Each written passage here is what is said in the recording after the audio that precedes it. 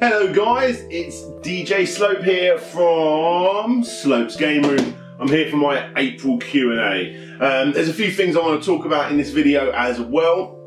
I haven't written down exactly all the things I want to talk about, which I probably should have done, but hopefully I don't forget anything. Well, firstly, I just want to say obviously a massive thank you to all of the Patreons that have supported me this month. It has been a little bit of a terrible month in regards to YouTube. You know, all this ad stuff that's going on.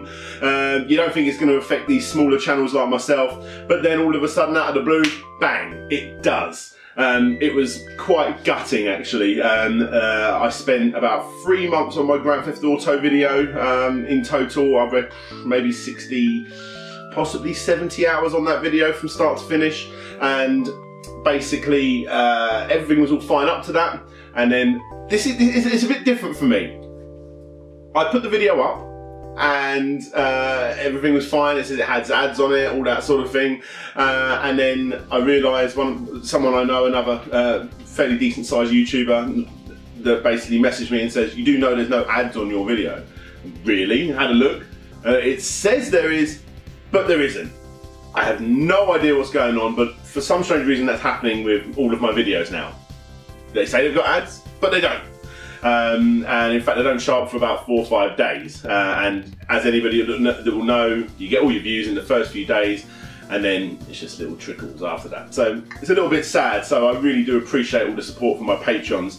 I was very close to taking this full time and doing my dream of pushing out more content. The ultimate plan for Slope's Game Room, in case you are interested, is basically to have one big video at the weekend, whether that be a complete history video, random history, top 10, whatever it may be, you know, like a really decently well edited, full length, over 10 minutes, possibly all the way up to, like I said, a Grand Theft Auto 150-minute episode every weekend. And then during the week I would have a smaller video, which you'll actually be seeing the very first one tomorrow, well maybe tomorrow, we'll see, whenever the ads show up on it. But what have I called it? Not Quack Shot, I've called it Quick Shot. Slope's Game Room Quick Shot. They're little 4 or 5 minute episodes about a random piece of history in gaming that don't really fit into any other way that I could put them in a top 10 or whatever. So I just do a quick video talking about something interesting from video game years past, and there'll be more of a midweek thing, and I also wanted to do once a week streaming, whether that be commentary on something or, like I say, just a normal stream. But it's all been pushed back, sadly, because YouTube has probably cut me down 60–70% since Christmas, so it's pretty painful. I don't want anyone to worry. I am going to keep pushing forward. I do feel like if you put the effort in, it will reward you in the end. And that's what I'm going to be doing with Slope's Game Room. I am going to continue to put all of my effort in there, you know, spend all my nights not playing video games, just editing and talking about video games. Which tends to be the case pretty much all the time anyway.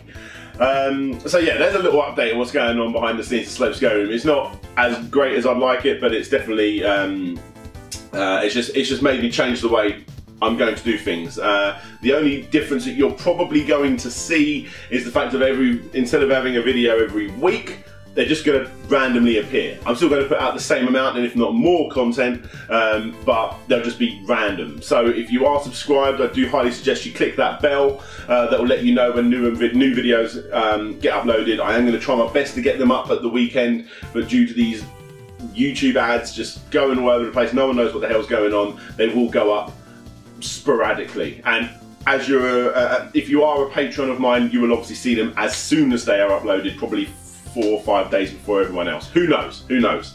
But yes, I'll get straight into now, after I've given you a little rant and a little update on what's going on with the channel and things that are happening behind the scenes. Let me give you an update on what... let me answer some Q&As. That's what I was going to go on about. I'll get straight into it. Here we go. Here we go. This one is from Chris Heaney, who's apparently my dad. He's not. I hope he's not. Chris Heaney asks, what's your favourite thing to eat and drink while gaming? Junk food, Probably. I'm a bit of an addict to energy drinks, and that is something I need to be cutting out. And yeah, it's definitely going to be energy drinks, whatever's on offer. I'm not as much of a fan of Monster drinks. I think they leave a bit of a syrupy taste in your mouth. I prefer Monster, not Monster, sorry, Relentless and Red Bull drinks. Rockstar maybe. Yeah, I'm a bad energy drinker. And if it's food, I don't know, pizza. Pizza's pretty much my go-to food for anything anyway. So, yeah, probably that. Yeah, junk food, and that needs to change. That needs to change.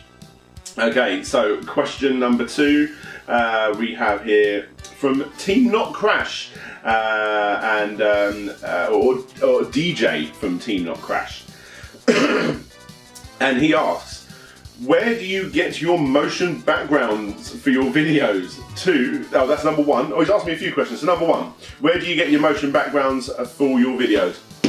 All over the place, absolutely anywhere and everywhere. I get a lot of free stock footage from YouTube and other places. Sometimes I'm just recording one particular thing and I'll blur it out, add some weird effects to it, and then that's your background. People don't even notice what it is, and I just put it in there because it makes the image look a bit nicer. You'll see in my quick shot episode there's a lot of black and white footage, so I put a border of colour around it, and that's just nothing basically. It's just to make it pop out a little bit more at the screen. So there is no one answer. Majority of the time it's from YouTube, random free stock footage channels and what have you. Number 2, I notice you do a lot of collaborative stuff with your boy Guru Larry, and even upload on the channel sometimes. Not to mention, you even take the time to make a video shouting out cool channels you come across. Have you ever thought of making one big collaborative channel featuring content from a bunch of people, sort of like Eruptions Arcadia? Yes, I remember when me and Larry first started talking, or when we first started putting stuff together at least, we did talk about possibly trying to do some kind of, I don't even know, maybe like retroware partner thing where you, or channel awesome type thing. It never got any further than that. Perhaps. I really don't know if there's any kind of call for it. I mean, I'll tell you now, doing the amount of work that I do on my channel and the odd occasional thing that I do for Larry's as well, I am more than full-time doing Slopes Game Room as a complete job, or just editing as a job. In actual fact, in case anyone's interested, you'll see about this in the next Q&A, hopefully. I am actually going to be working with a record label that I have done an unboxing with. You'll see who they are next time. I don't know what I'm allowed to say, what I'm not at the moment, but I'm going to be doing promotional videos for them, for their upcoming records as well. So, I mean, you'll see more about that in time, but what I'm saying is the editing takes up so much time.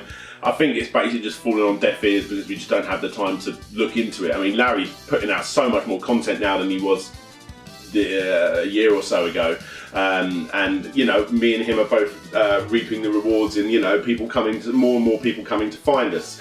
So, yeah, that's the reason speaking on my behalf, definitely, I think that's the reason we haven't done it. It's just because there's so much effort and so much work that needs to go into that it would probably sadly take away from our own jobs, our own jobs, our own YouTube channels and what have you. So that's probably why we didn't do that. And did you say about? Let me have a look at this. The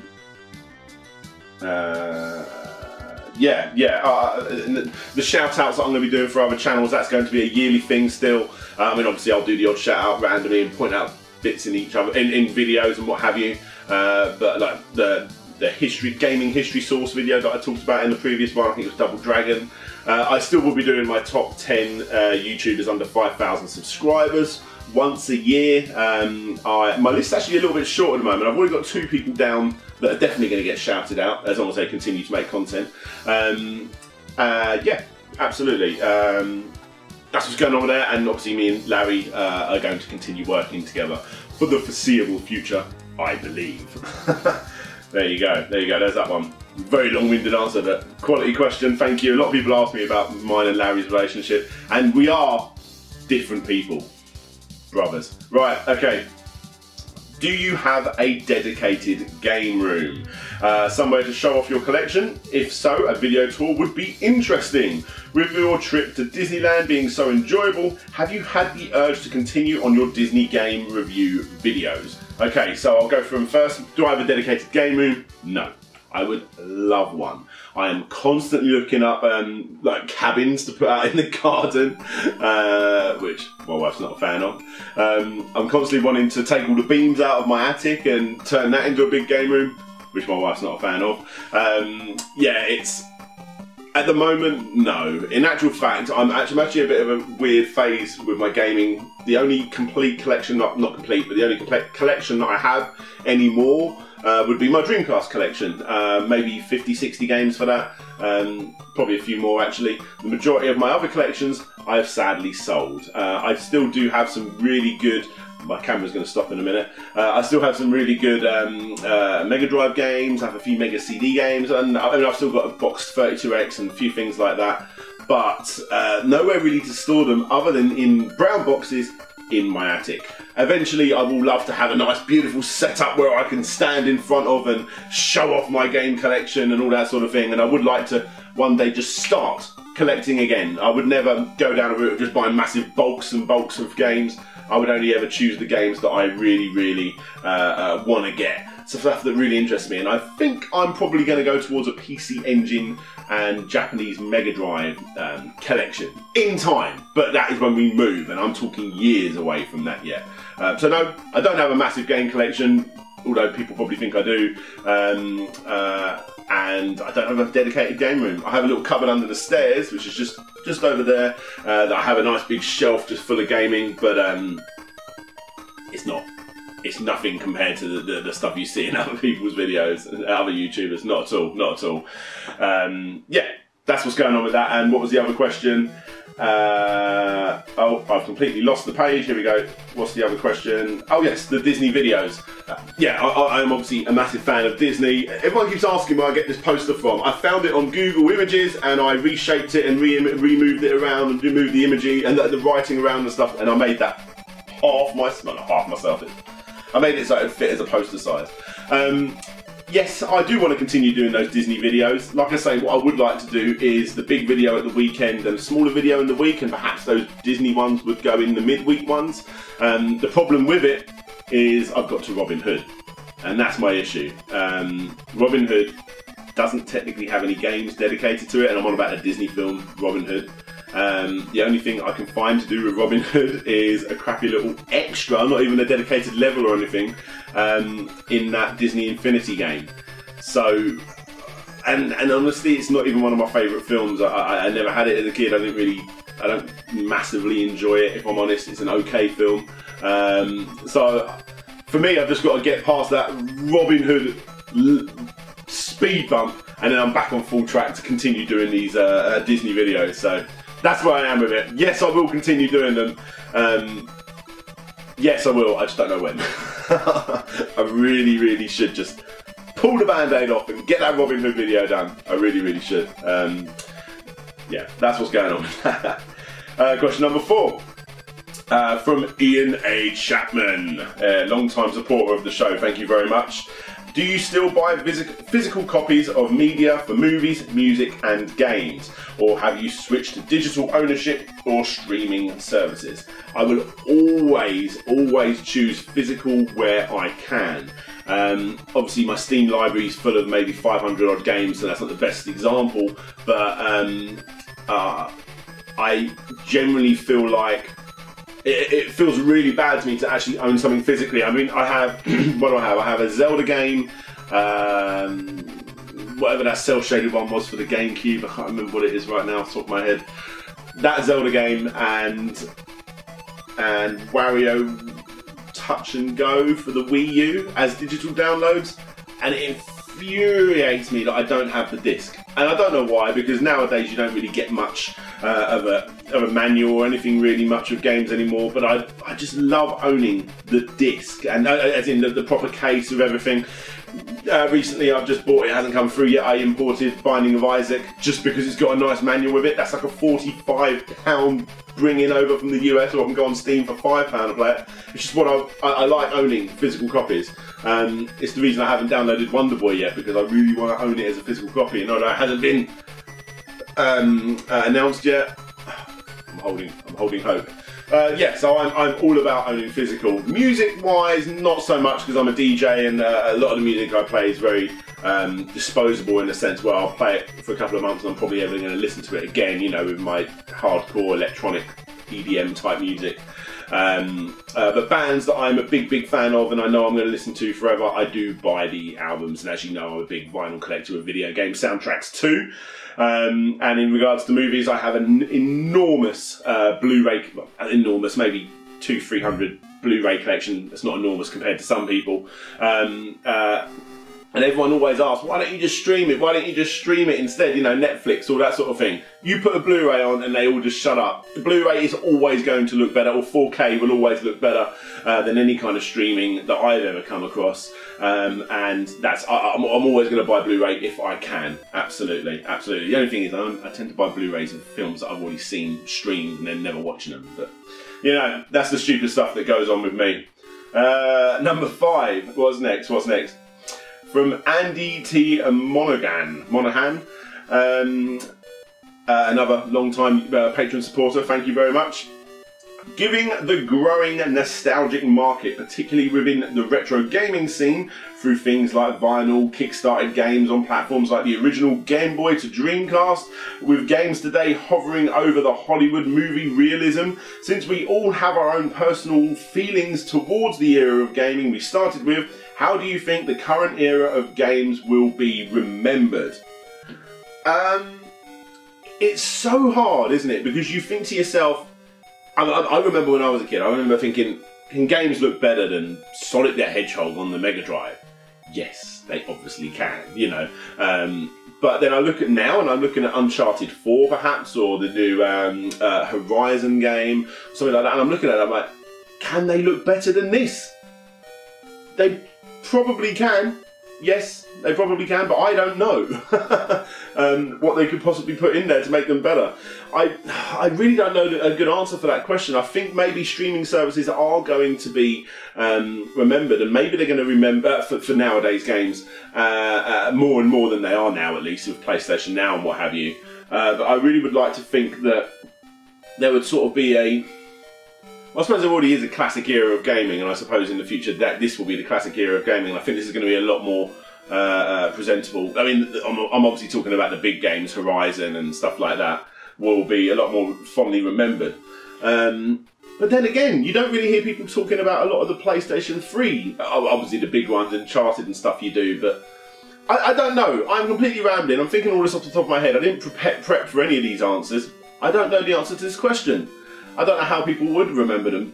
People, give me your opinions in the comments below. I honestly don't know.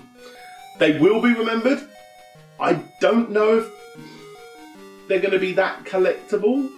Maybe. I don't think they will be that collectible, because streaming is going to be such a bigger thing in the future that people will just stream all their games. And there's enough physical copies out there. I honestly don't know. I don't know the answer to that question. I don't know. I'm really sorry. I started to try and give a really good answer then, but I didn't get one. You didn't get one, I'm sorry. Which finally brings us to our final question. Question number 6. From Standstill Pictures. Oh, here we go. Hello, kind sir. I know you did television a while back, but did you have training in graphics, video, and audio, or are you just a natural? Ooh. No, I taught everything myself, and honestly, people ask me, how do you do all that stuff? How do you do all that stuff? And then I just show them. It's a lot of images moving around the screen that I prep before I make the video. Oh, okay, that's actually quite easy. You know, and that's it. And over time you work out how to add shadows, and over time you work out how to make an image instead of going from stop, you know, make it move smoothly across. You quickly work out that if you cut an image in the middle and then bring in the original image over the top, it all just looks like it's expanding over each other. Little effects that over time, I know 50 to 100 effects, and I just put them in whenever I feel like it, and it just all comes together into a Slopes Game Room style that people tend to really, really enjoy, and it's just very easy. Obviously it's easy for me because I do it daily, but it's just stuff that you learn over time. I used to use an audio bit of equipment called Sony Acid Pro to do a lot of my remixes, mashups and stuff, or when I'd play live, and I used to do a couple of like weird cut and paste mixtapes on there.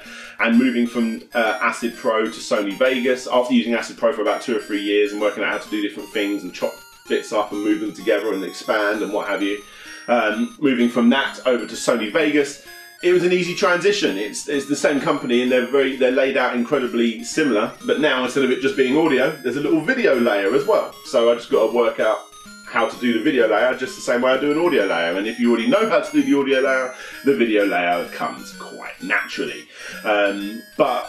So yeah, long story short, it's about 5 or 6 years of messing around with similar programs and just working out bits as you go along. I'm sure if you go back and look at my very first episode, the story of Roland, or Roland the Forgotten Mascot, I think I changed the name to, you'll see that I personally thought I've come along quite a long way. I've come along quite far with the way I edit my videos. But that's what you get when you edit daily, literally daily. Yes, we are at the end of the question. Oh, we said about my TV. In case you guys didn't know, I was a member of I was a guy in a TV show called The Human Guinea Pigs. YouTube it, and I look forward to your unsubscribe when you realise the sort of stuff I used to do. Thank you very much, guys. It's been it has been, in regards to views and subs, it's been a fantastic month for the channel. Obviously, thank you all to my Patreons for helping me out this month. In this crazy YouTube just threw a massive bomb on me in the middle of the month. So I really do appreciate the support. Patreons, you are going to see a few upgrades behind the scene. You're going to see things. I'm starting to look into Discord a little bit. What else am I doing? You're going to see a lot of stuff early. I always try and get them out early, but now you're definitely going to see them early because it's the way I've got to go with my channel. Yeah, for everybody else, hopefully you enjoyed what I have coming up. I'm working on a couple of big complete histories and a couple of obscure complete histories. Like I say, you've got my first ever quick shot episode coming up tomorrow. Not tomorrow, well, whenever that goes live. That's literally rendering behind the camera as we speak. What else? A couple of vinyl unboxings I've already done. I just need to edit them up, and you'll see them probably spread out throughout the month at some point. A couple of quality new companies I've never worked with, actually. And